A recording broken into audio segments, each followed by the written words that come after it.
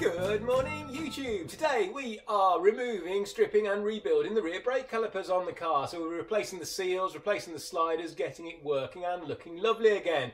We'll also show you how to replace the brake pads at the same time if that's all you need to do. Now, after all that trouble we had with Warner last time, we will not be mentioning Led Zeppelin or their songs at any point during the making of this video. No siree. Do you like my new jumper, by the way? It's a cashmere. Oops. Whether you're completely stripping the caliper or just replacing the pads, either way you need to remove the caliper from the car, which means undoing two bolts, one at the top just there and a similar one just down the bottom of the caliper on the back, which we'll have a look at in a minute. Now if you're just replacing the pads, then just undo those two bolts, pull the caliper out, and then you can leave this flexible hose attached and do the whole job just down here on the ground, grubbing around on the floor. However, because I'm going to strip the entire caliper, I'm going to take this flexible hose off as well. So if you want to do that, then just get a brake hose clamp and attach it as near to the caliper as you can, and then we can undo the banjo bolt and that will minimise the loss of brake fluid. And disconnect the handbrake cable and then undo the banjo for the flexible hose with an 11mm socket.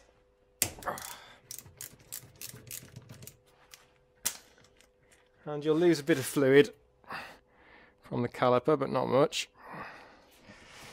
Collect the copper washers. There is one each side of the flexible hose there. Now, ideally you would replace them, but you can reuse them if you're a bit of a tight ass. You just need to anneal the copper. So to do that, just heat it up with a blowtorch or in a gas cooker until it's cherry red, and then let it cool down, and that anneals the copper. It restores the ductility so you can reuse them. But anyway, let's not ramble on. And then we're looking at the back side of the caliper now. You need to remove the two bolts that hold the caliper onto the car, which is this one at the bottom here, and the other one is at the top just there. And because of the American origins of the caliper, they are an imperial head. It's an 11/16 inch head, but an 18mm socket will do. They're fairly tight, and the bottom one is quite hard to get at because the bottom of the damper is in the way. Oh, there you go.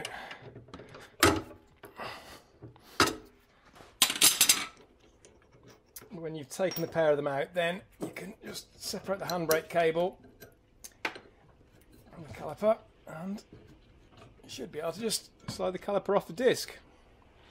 Even if you're just replacing the pads, just do a quick visual check of the rest of it while you're in here. So if some previous bodger has pinched the boots like that and split them, putting it back on, then they'll need to be replaced. Flip it over, check that your sliders slide reasonably freely as well. If the sliders seize like that, then the pads will lock on and it'll damage your discs and the brakes will have no feel and won't work properly. Flip it over as well and just check that the handbrake mechanism is working okay. So just rock it backwards and forwards a bit. Don't stroke the handbrake cable all the way across, you'll push the piston out. But just rock it and make sure it returns to the stop like that. To remove the pads, get hold of the caliper so it can't escape, and then start with the outer pad, lever back that clip, and then just sort of try and prise the brake pad out while holding the clip out. Now, the trick is getting them both out at the same time. There you go. Okay, so that's the outer pad removed. Then for the inner pad, hopefully you can just about see this metal clip here holds onto the brake pad, and that's supposed to be attached to the piston. It's supposed to sit in that groove just there in the piston, but this one's just rusted away completely. So what you would normally do is just get lever in there and just lever the pad out of the clip. Then the pad can come out, but what should happen is that clip should stay in the groove on the piston. This one though is rusted to pieces, so it's just hanging about loose there. Skip forward in the video when we rebuild the caliper, you'll see what this is supposed to be like and how it's supposed to be attached to the piston. Then to get the piston back into the caliper, the only way to do it really is with a brake caliper rewind tool, because the piston is on a threaded shaft, so you need to apply downward pressure to it while turning it. Now for the left hand caliper you need to rotate the piston clockwise as we're looking at it here. But for the right hand caliper you need to rotate the piston anti-clockwise. That means that you're going to need to get a brake caliper rewind tool that has got both types in it, a left-handed thread and a right-handed threaded tool. If you don't have a rewind tool and you're desperate, you can just about do it without. If you get a G-clamp and apply some axial force to the piston, so I've got it in a vise here, but you can do it with a clamp just as well. And then because there's a spring mechanism there, so you need to load that spring mechanism up to lock it. And then while it's clamped like that, if you then rotate the body of the caliper in the right direction,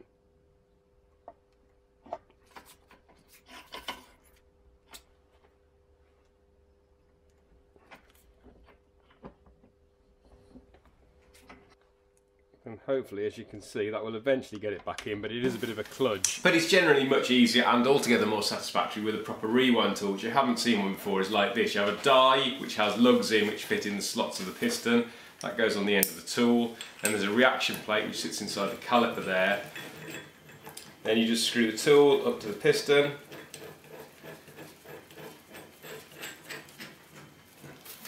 And rotate the tool in the correct direction to wind the piston back.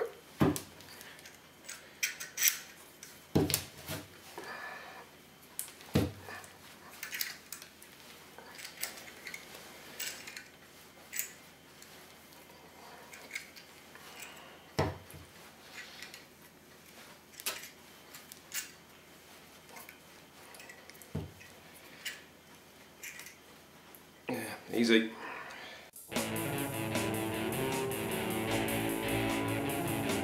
To dismantle the caliper, start by knocking the slider pins out with a hammer and a drift.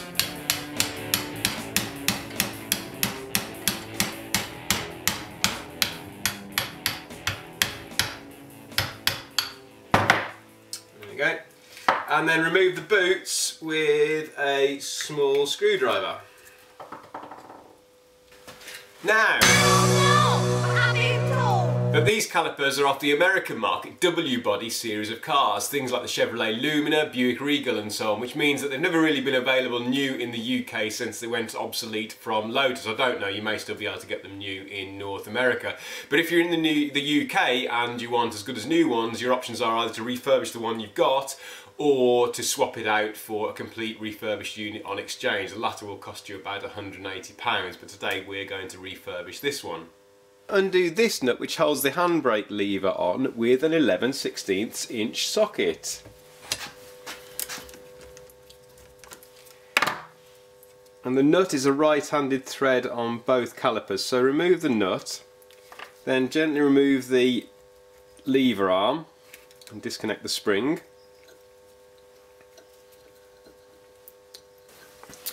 So when you've got the lever off, now take care under here because the workshop manual gets this wrong. Underneath here, the next thing you should find is a metal washer, which is called the anti-friction washer.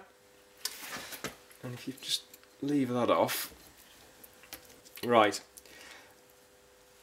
And that, the original of these was a metal slightly domed washer with a hexagon headed insert, and that should be underneath the lever arm, and then below that there should be this thing which is called the lever seal, which is a rubber lipped seal which has got a sort of brass insert on the back which sits against the caliper body. Now the workshop manual, diagram in the workshop manual gets those the wrong way round. It says that what you should find is the friction washer and then the lever seal that way round. That's not correct. It's the lever seal should be sealing the shaft here, and then the anti-friction washer is the metal washer that sits between that and the lever, so that the lever can move against the metal of the washer rather than wearing away the rubber seal. Okay, now don't get too hung up about it. It's quite possible if someone's rebuilt your caliper in the past, they'll have put them on that the way round. The workshop manual says it works that way, and in any case the rebuild kits come with a different set of parts to these anyway, but just so you know, that is the correct orientation.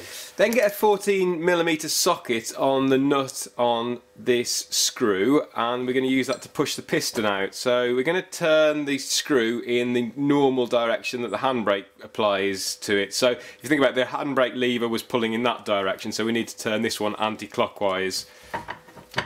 So get the 14mm socket on there, and you'll just see the piston coming out. And just shove that all the way out. There you go. Withdraw the piston. Then when you've got the piston out, lever this little rubber plug out, which is called, it's called a check valve, but it's a check in the sense that you're supposed to lever it out to check that the piston isn't leaking. Now, theoretically, you shouldn't get any brake fluid coming out of that hole, and if you do get any brake fluid coming out of that hole, it indicates that a seal inside here is broken down, so you're supposed to replace the piston.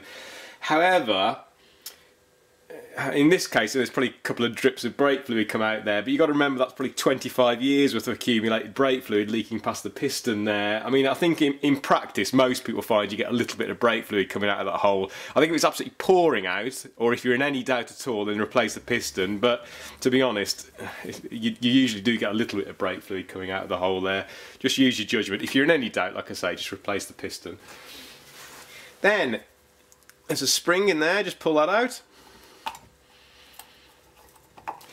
Then remove the piston boot. Now it doesn't sit in a groove the way a normal piston boot does. It's a rigid walled thing which is an interference fit into the bore of the caliper. So just get an old screwdriver and just get underneath that outer lip there and just gently prise it out, just taking care not to scratch anything.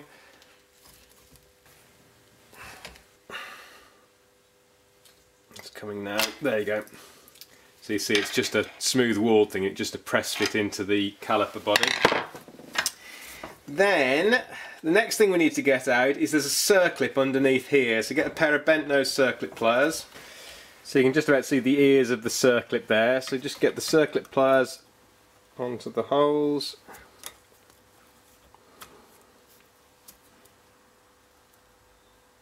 And withdraw the circlip.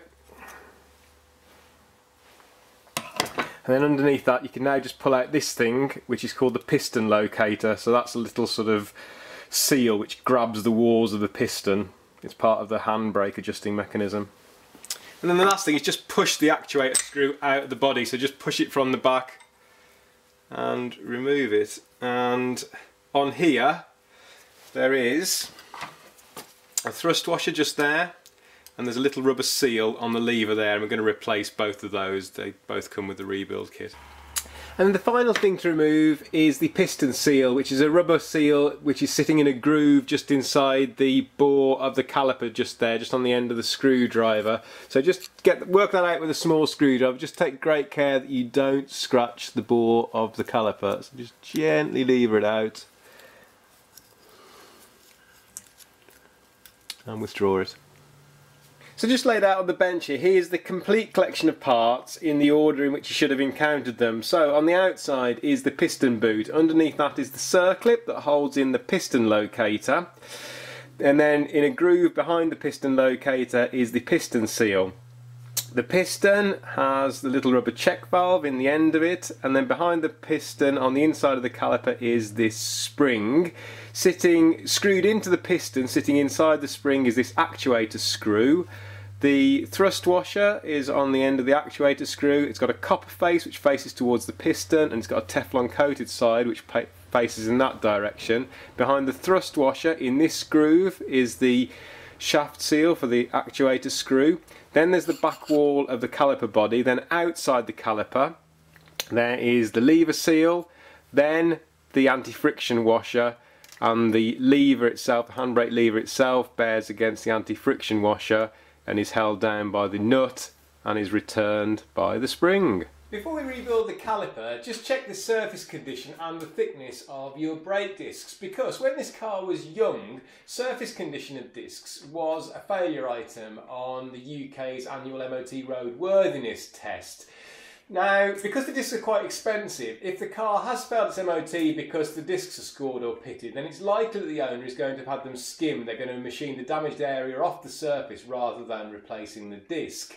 Now these days, surface condition of discs isn't a failure item anymore. As long as the discs work, it doesn't really matter what the surface looks like. However, structural weakening is still a failure item. So if, as in this case, your discs have been skimmed down below the wear limit, the minimum thickness for the discs is 10.9mm. If they've been skimmed down below that, and these have been skimmed a long way below that, then you really should replace them.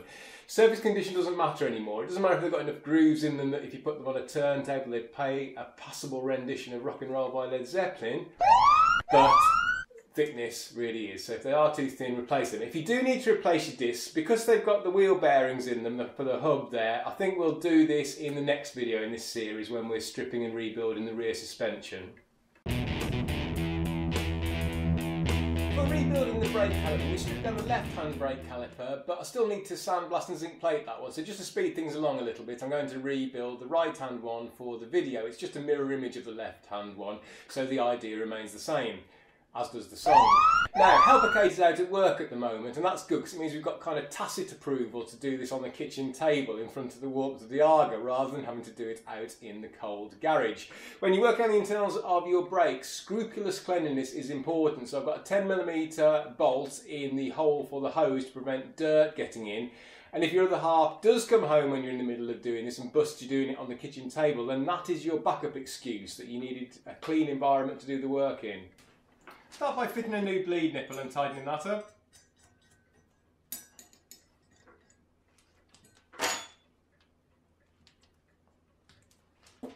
Steve Roberts at SJ Sports Cars has done a nice job in putting together the rebuild kits for the calipers. The seal kit is a per caliper kit, that's about £20 per caliper. That's a nice mixture of original seals, and for some bits that he can't get hold of original anymore, he's found suitable replacements for. So that's about £20 per caliper. The other thing you'll need is what's called the hardware kit, which is an axle set. So you get enough in here to do both calipers, but that includes the sliders, the clips to hold the pads on, the rubber boots for the sliders, and the bolts to hold the caliper back onto the car. That's about £27 including VAT in the UK, which is about $27 US at the moment, so it's good value for you guys in the States. So let's start by rebuilding the seals and piston. The first thing we need to fit is the piston seal, which is this sort of square-edged seal, and that goes in the deepest groove at the back there. So we're just going to lubricate everything with clean brake fluid, lubricate the bore and the groove and the seal itself with clean brake fluid.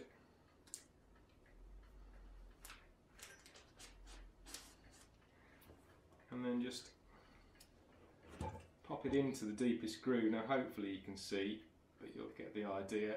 You may need a small screwdriver just to help it go in. The only trick is making sure you don't get it twisted. If you're using a screwdriver, just make sure the main thing is not to scratch the bore.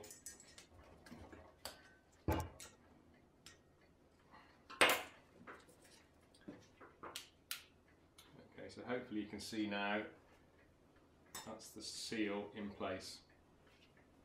The next thing we need to do is to fit the piston locator, which is this rubber covered metal circlip, to the piston. So we're going to slide that over the piston. Now Lotus had a special tool for doing this, which you're unlikely to have it in your garage. I think the easiest way is to do it in a vise. The back edge of the piston is tapered, and so that means we can use that to just push the piston locator over that taper and slide it onto the body of the piston. Now ideally, use a bit of ingenuity here, ideally you'd find a piece of tube with an internal diameter of about 36mm, which would be just right to sort of slide the piston locator over the piston, which itself is about 35mm in diameter. I'm using a socket here, so I'm going to put the socket on the back onto the piston locator and then put the whole lot in the vise and then just press them together. Now you could also, if you haven't got anything metal the right diameter, you could use a piece of scrap wood, just drill a 16mm diameter hole in it so that bit can go through, but you'll figure something out. But the idea then is just mount it all in the vise, get it all nice and square. The trick is getting it square. A bit of silicone spray lubricant might help the rubber to slide over.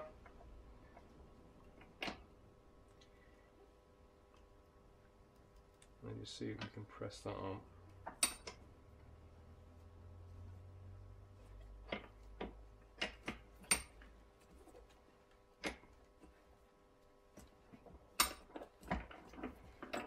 There you go. And once we've got it started, then we can just work it over with our fingers.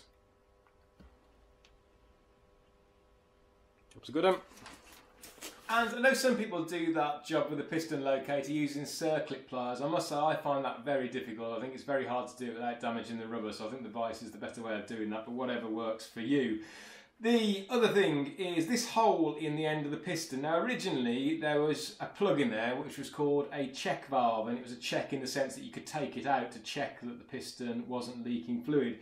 If yours is missing, as mine is, then a 5mm diameter push fit plastic rivet, the sort of thing that's used to hold trim clips on, just cut that down to length just to stick that in there, or just really anything to plug the hole just to prevent dirt getting in there.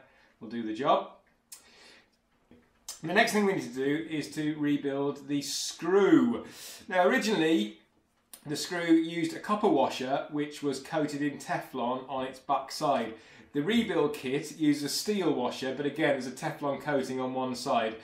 Originally the washer went on so that the copper side was towards the piston and the Teflon coating is towards the short end with the hexagon headed flat on it there. Okay, it's that way around. So when you're fitting the new one, make sure that you do the same. The steel now is going to be towards the piston and the Teflon coating is going to be towards the hexagon headed nut there. Then the next thing to go on is the shaft seal, which is this little rubber seal, this little square edge seal. So lubricate that with brake fluid and then just work that over the end of the screw.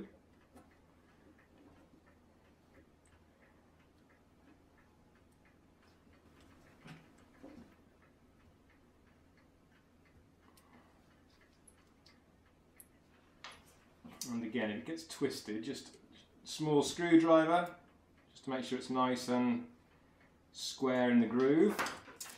And then screw the whole lot into the piston. Okay. Just before we put it all back together, actually it's really clever how this works in case you're wondering.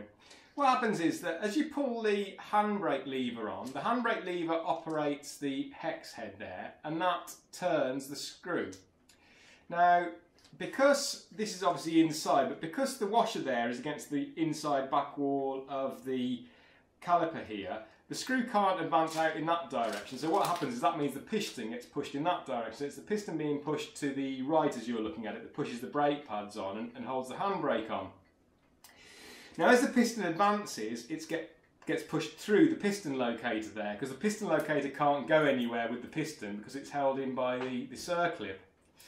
When you release the handbrake, the combination of the piston locator grabbing hold of the piston plus the spring pressure from this spring mean that the piston now can't come back in this direction. So as the screw tries to turn back that way as you release the handbrake, the piston is sort of held in that position and the whole assembly turns. So as you put the handbrake on, the piston goes out, but as you release it, the whole assembly turns and the piston stays in its new position, and that way the wear is automatically taken up each time.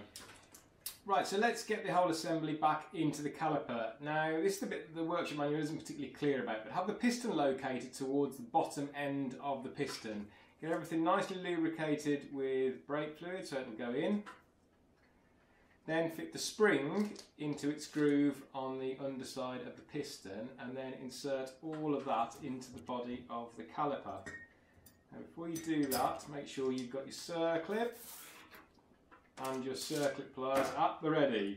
And then slide the piston in until the piston locator is sitting in its groove so that we can get the circlip in.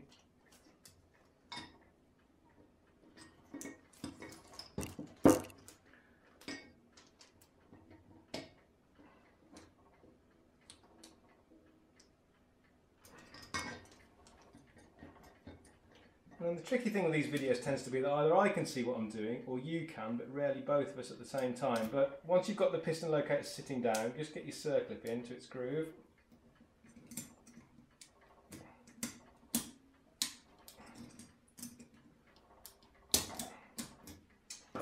Okay, that's it. Now it can't go anywhere. And then just have a very careful check that that circlip is properly in its groove all the way around, because it is a faff of a thing to fit. Then the next thing we need to fit is the piston boot. So make sure you fit it the right way around. The open lip here, that needs to go to the piston side, that needs to face downwards, and it's going to go into the second groove in the piston. So just lubricate it again, bit of brake fluid. And slide it into its groove.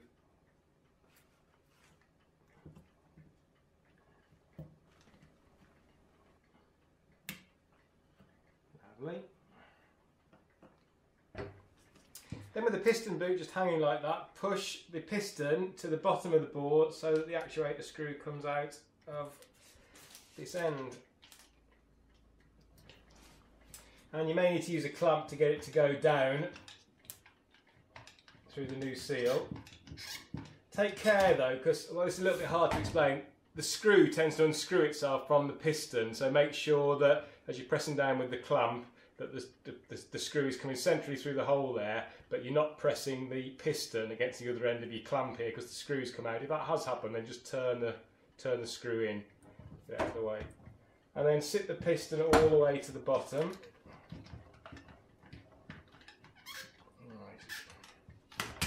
And you'll know you've got your piston all the way to the bottom because the piston will be flush with the mouth of the caliper body, and the hexagon headed nut on the back here will be protruding from the caliper body, and although there'll be a bit of play in the thread, there'll be no position in which you can rotate that all the way into the caliper body so it disappears, okay? If it hasn't gone down already, then at this point you may as well shove the rest of the seal in there, so just get a suitable drift like a big socket or something over that and just tap the rest of the seal into its bore in the caliper body there. Next we need to attach the lever arm. So wind the actuator screw so you've got as much of the screw showing protruding from the caliper body as possible, because you're going to need it because the new lever seal is a little bit too thick, if truth be told, but slip that over the top of the shaft there. And the next thing to go on is the new lever seal in the rebuild kit is a two-part thing. So you've got this sort of rigid bodied rubber thing which goes over the shaft itself, and then there's this lip seal which goes around the lever seal as a sort of loose fit. So it's a bit of a faff to fit, but sort of get it over there as best you can. And then when you've got that on, the anti-friction washer goes next. Now the anti-friction washer in the rebuild kit is this little nylon thing, but I've sandblasted and zinc plated the original metal one, so I'm going to fit that instead. So just slip that over the top. The next thing is to fit the lever arm. This is the correct orientation of it, with the bit that the cable attaches to between the abutment for the outer cable and the off stop on the caliper body there. And then when you've got it lined up so that the hex of the lever arm is over the hex of the nut, then get the nut onto it and get it torqued up to 45 Newton meters as soon as possible, because I say it's a real faff to fit this because of that really thick lever seal that comes with the rebuild kit. And you just need to make sure that obviously the lever arm hex is grabbing the hex of the nut there.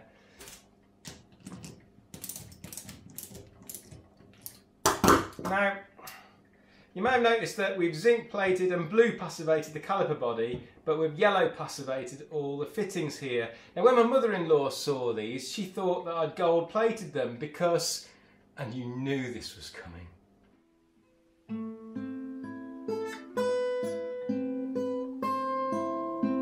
She's a lady who's sure all that glitters is gold. No stairway. Denied. When you've got the nut on, the temptation to pump the lever arm a few times to check that everything's working is almost irresistible, but do try, because if you do, you'll have to wind the piston back in again. The only thing that remains is to attach the spring. There we go. The final thing once you've got the spring back on is to check that the mechanism is free to move. Now don't stroke the lever arm miles because you'll push the piston out, but just rock it backwards and forwards enough to make sure that it moves and that it returns under spring pressure to the stop, because you'll probably find if you've torqued it up to 45 Newton meters that the mechanism is locked. If that's the case, then you're just going to have to back the nut off until the mechanism is free to move. It might be a good idea to put some thread lock on the threads there, because you may have to loosen the nut quite a bit in order to get it moving freely like that. To fit the sliders, get the silicone grease that comes with the rebuild kit and lubricate the bore.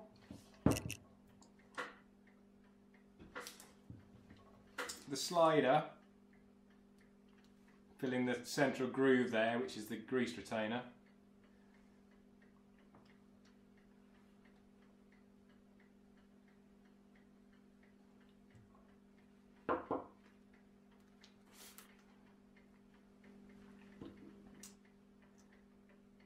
And then just put a bit on the inner lips of the boots just to help those slide over the sliders.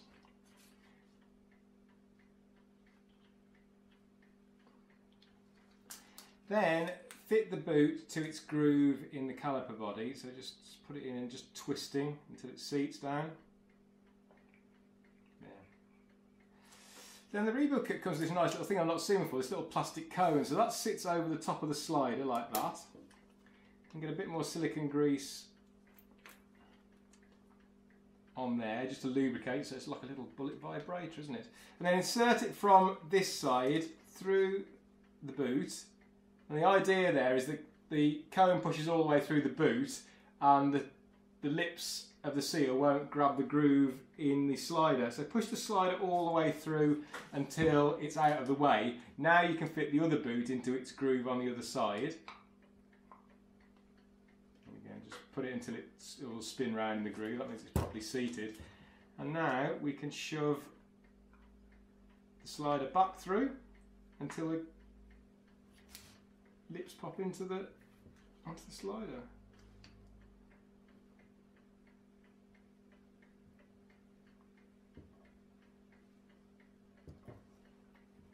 Easy. There we go. And then just repeat on the other side. That's that done.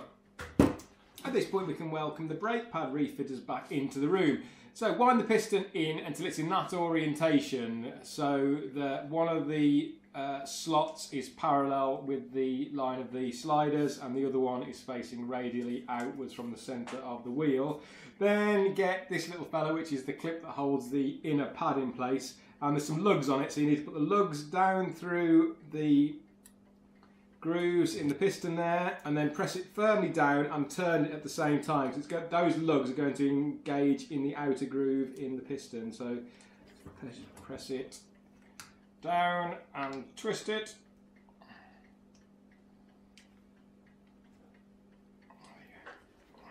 That's what it looks like when it's on properly. Then take the inner pad, and the reason that you need to line the piston up in that orientation is those buttons are going to engage in that slot in the piston, and then just push it into the outer edge, the outer clip for the pad first, and then just snap it into the lugs on this side. There you go.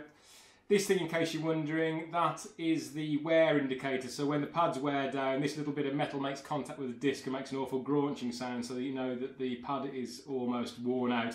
The correct orientation is that way round, so that it's trailing, so that in the normal rotation direction the disc is going through the caliper and the pads and then touching this thing on the way out. It's in a trailing position. To fit the outer pad, these buttons on the outer pad are going to engage in these holes in the caliper, and then these clips just go around the back of these lugs just to hold it in place. So just get a man-sized screwdriver and sort of lever the clips back while you manhandle the pad into place. Now,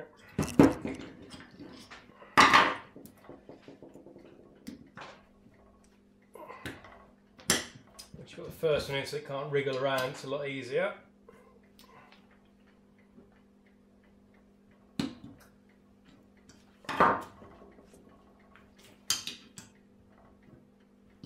There you go. That's it. It's ready to go back on the car. Refit the brake caliper. Copper grease up your new bolts and do those up, and they are done up to 100 Newton meters. Right. Then reattach the handbrake cable.